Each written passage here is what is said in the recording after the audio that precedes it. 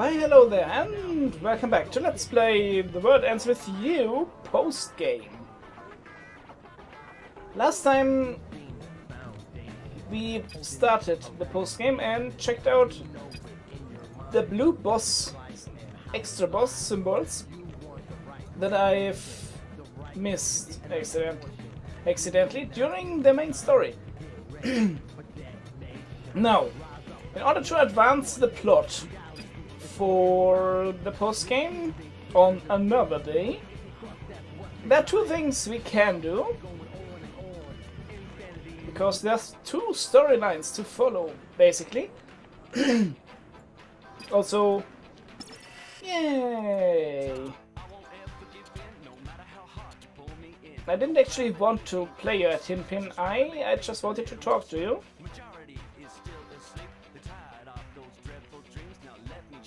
The prince. Huh? Huh.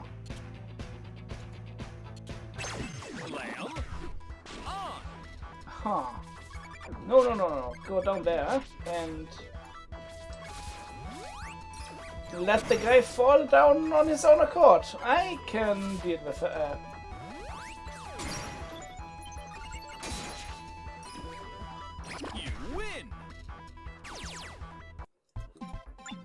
Oh well.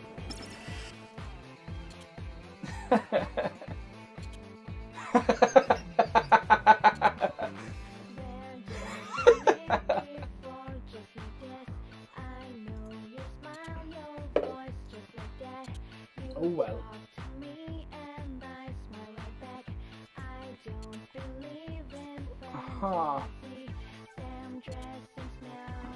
Oh well.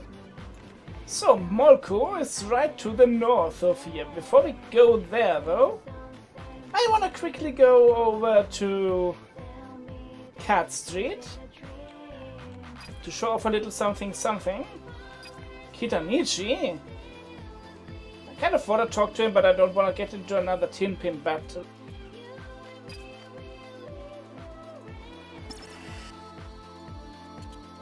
Come on, we have to talk to him.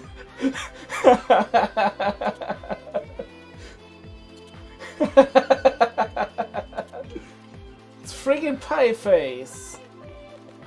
I'd gladly risk a Tinpin battle for him. So in Cat Street,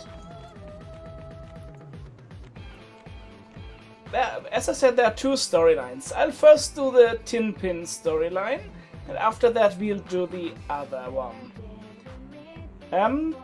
The Wildcat Cafe is only open before you start that other plotline. That's why I'm pointing it out. What does the Holyfield do anyway? One jump from Eden, one skip from Eden, one step from Eden, one hop from Eden. I think there's like 5 pins like that. And they evolve into each other with battle PP or something. Thanks, boss. Oh well.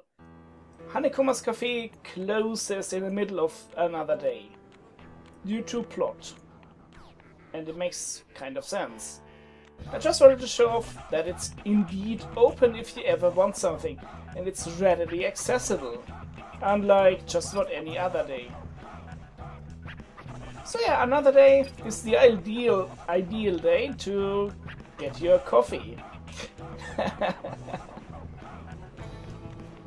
Now, let's head to Molko. Yeah! A booth, babe? Let's see that booth, babe!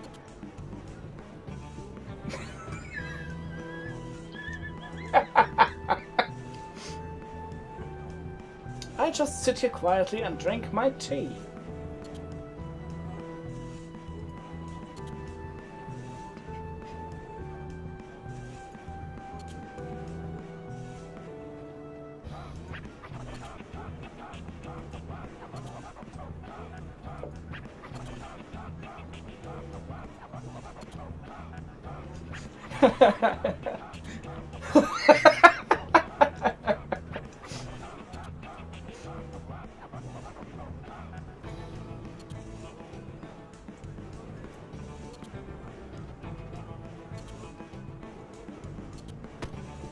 Ooh.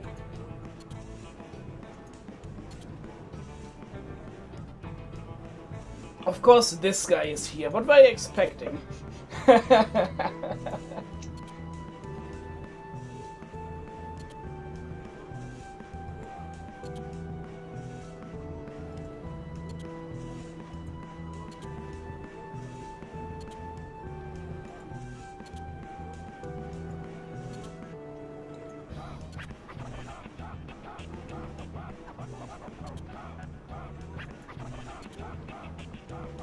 He's a little bit full of himself, isn't he?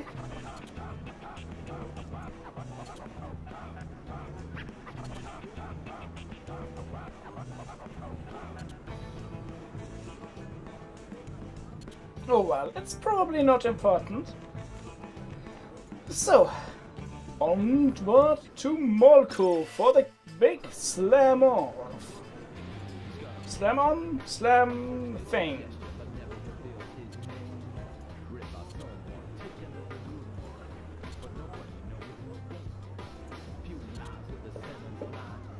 It's great for making money.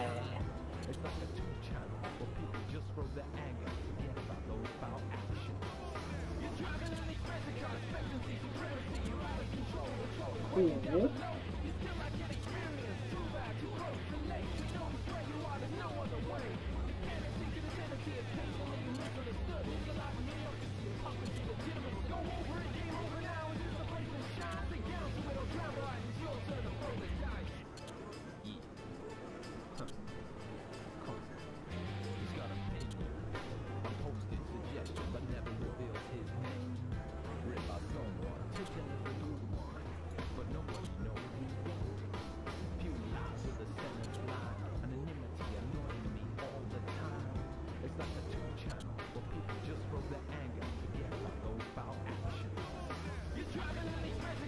Leaning slowly back in my chair to get the maximum distance.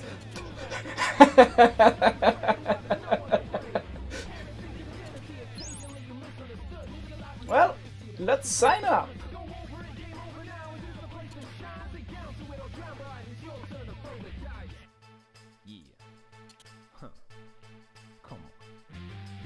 Tee-Hee. That's how you need to pronounce everything he says. Yes? Tee-Hee.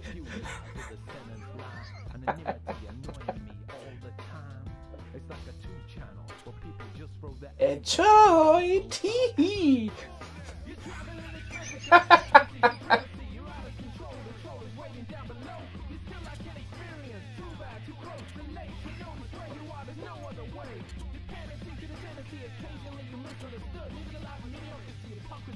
I don't think it actually matters how we do on the preliminaries.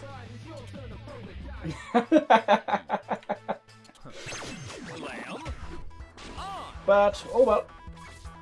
Either way, we have enemies! Crap, crap, crap. Well, at this rate I'm still gonna win.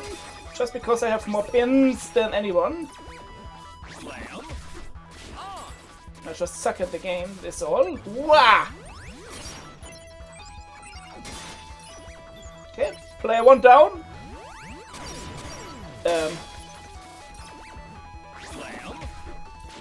If you game over in a multi-round, multiplayer champion game,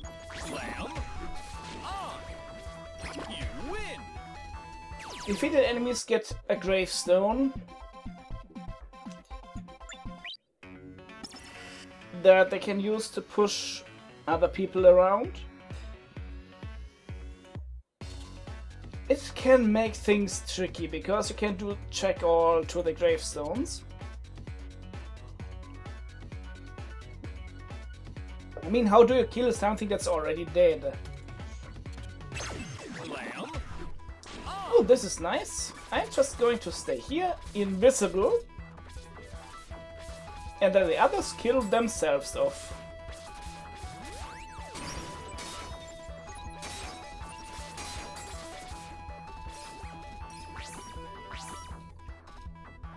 Actually, that might be a bad idea. Crap.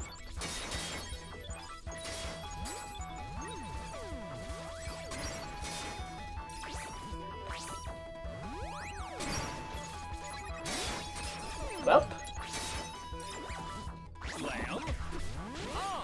Also, it will be kind of boring. So let's get in on the action.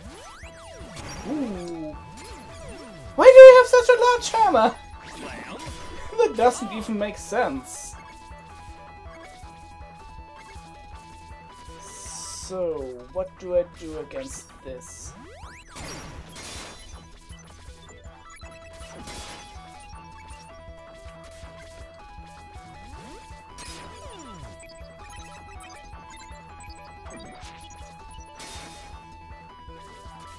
Kinda don't want to get near that gravestone. Wah!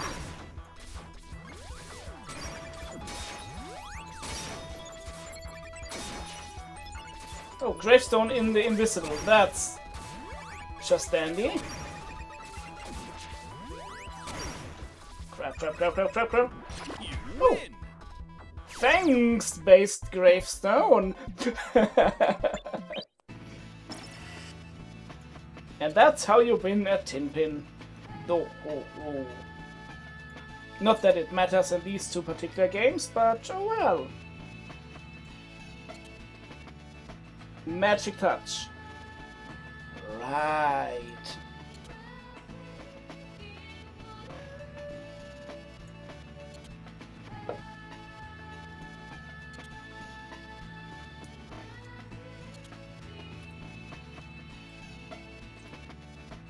You are the deputy editor of Pinhead Weekly.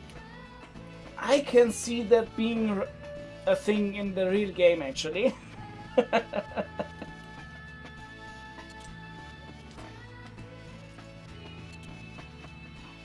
Kalia's lollipop, by the way, in case you didn't know anymore.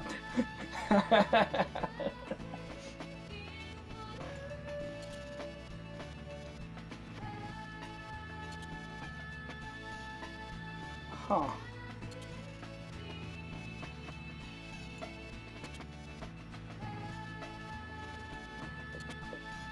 Tee-Hee! Oh boy. Huh.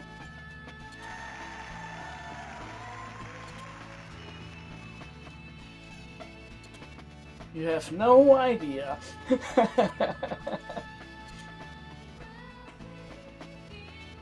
No, not the prissy kid.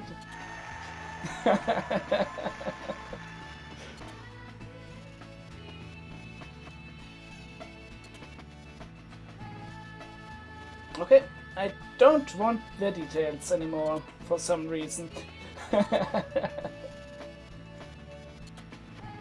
Cool.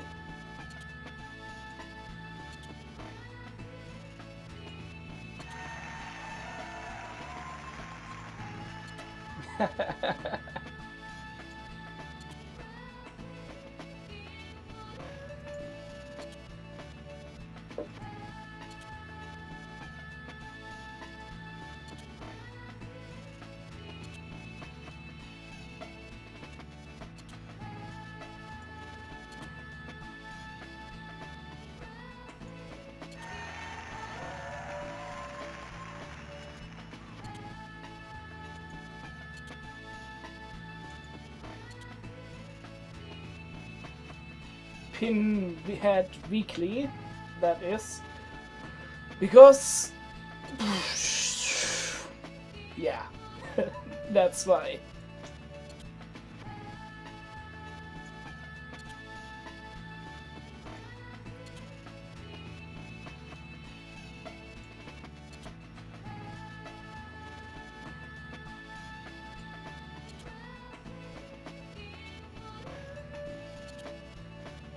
Golden Saint Pin, whatever is that? It's just a golem. Eh.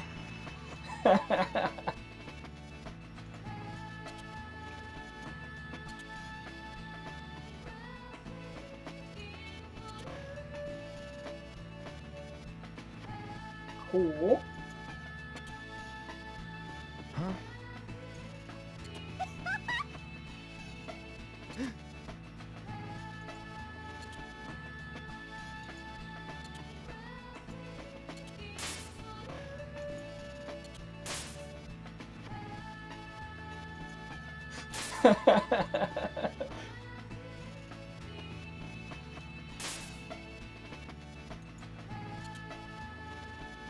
Yeah. Yeah. Huh?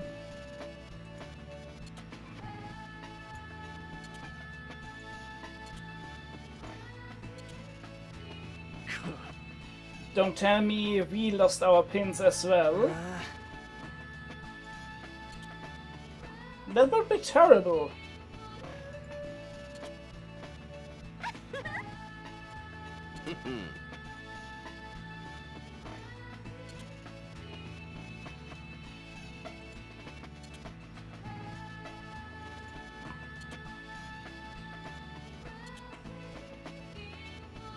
Oh, you didn't. Oh.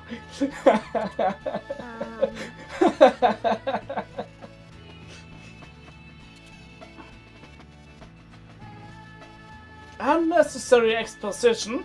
I beg to differ.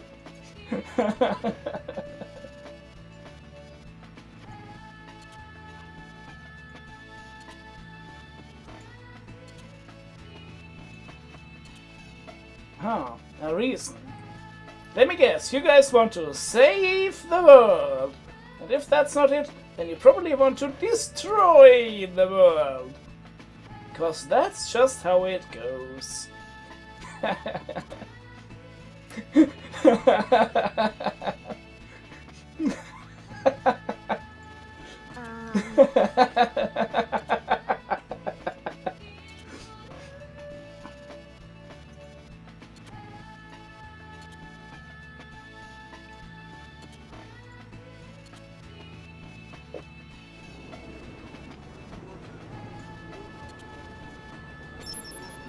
Yay! I hope you have more than just those crappy pins. Also, yeah, once again we see the picture of Niku's initial pins. He has actually 2 player pins. That's how he was able to evade Kiranichi's mind control at the finale of the game. Yeah. Just because you destroy one of the player pins doesn't mean Niku doesn't have a backup. Heh. Oh well. But yeah, we still do have all of our pins. It would rather suck otherwise.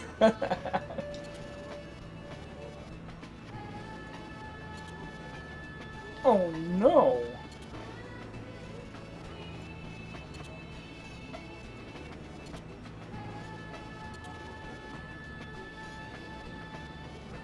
Well, Neku.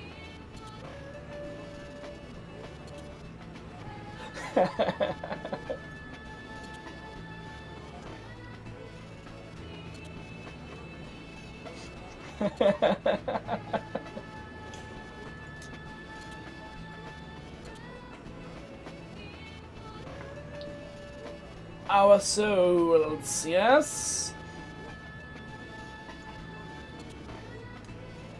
I know a dude who can help you with that. His name is Raziel and he used to be a vampire, but not anymore. Oh, never mind. He's a sword now, so there's that. Bumps the brakes, buddy.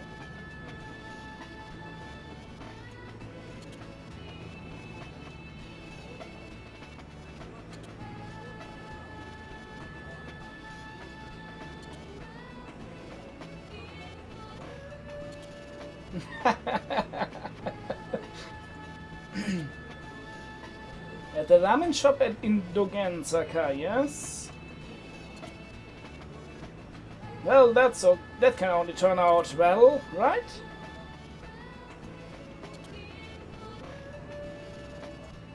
Plant-based ramen. Tis a thing.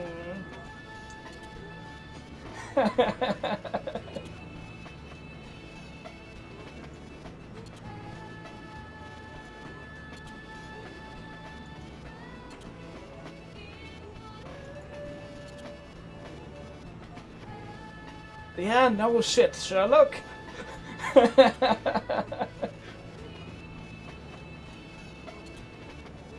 Spoiler alert, you shouldn't be taking this post-game too seriously. Or, Niku, you could run home. Shibuya's large enough so you would probably not run into the guy again. As long as you stayed away from Tinpin. Oh well, we have our next objective, so we'll do that next time. I hope you enjoyed today's episode of Let's Play The World Ends With You, the post-game. This is Legion and fare thee well.